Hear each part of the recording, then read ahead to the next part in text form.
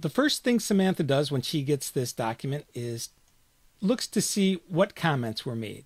So she turns on the comments. She decides she wants to delete Jack's comments. Delete all comments by Jack. And we notice now they did not disappear. They only have a big X over them. That's because we're recording the changes.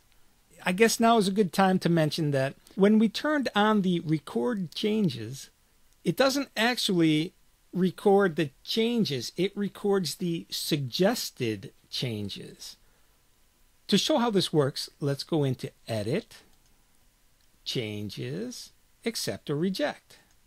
So now we see all the suggested changes that we can either accept or reject. And we can accept all or reject all. We also have this filter. With the filter, we can list only by the authors. Let's say that we want to have only Jack and their action. We have insert, delete, formats. We can say let's list all the deletions by Jack. We come back here and we see that there's only one. Going back into filters, we also have this comment. I should mention that right now, because right here we have a line of comments, but nothing's there because I did not add in a comment yet. Let's do that right now. We go into Edit, Changes, Comment. It's grayed out because we are not on any of our changes. Let's put the cursor on this deletion by Jack. So we see that the author is Jack for this comment. We also have this arrow. The arrow takes us to the previous change. So we can arrow through to the change that we want and then put in, this is my comment. And we've added this to the lines of text that Jack deleted. I'm going to click OK.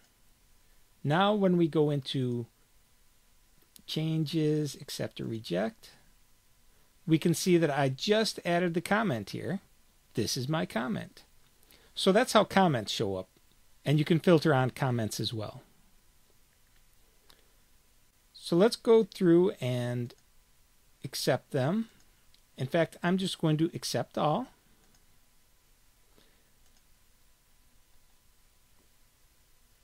I'm even going to delete out these two, delete all comments. Because I'm still recording changes, now I have to go into Edit, Changes, Accept or Reject. I want to accept all.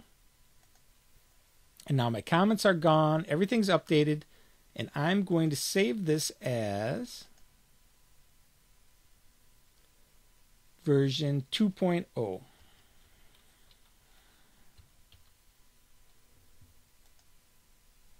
Now we want to compare our 2.0 document to our 1.0 document. To do that, we've opened up our version 2.0. We're going into Edit, Compare Document, and we're picking out our version 1.0. And it's asking us if we want to make it look the same by deleting out that second paragraph.